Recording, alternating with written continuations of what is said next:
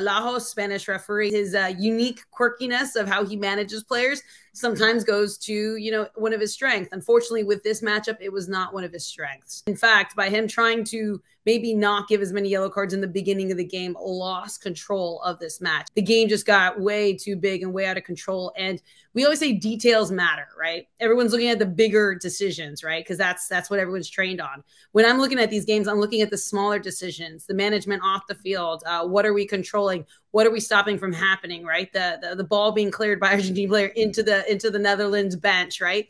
When not only coming out with only one yellow card in that mass confrontation, right? We're sitting here saying this game's going to go, this game's not coming back. It's not coming back. That was the final death knell, in my opinion.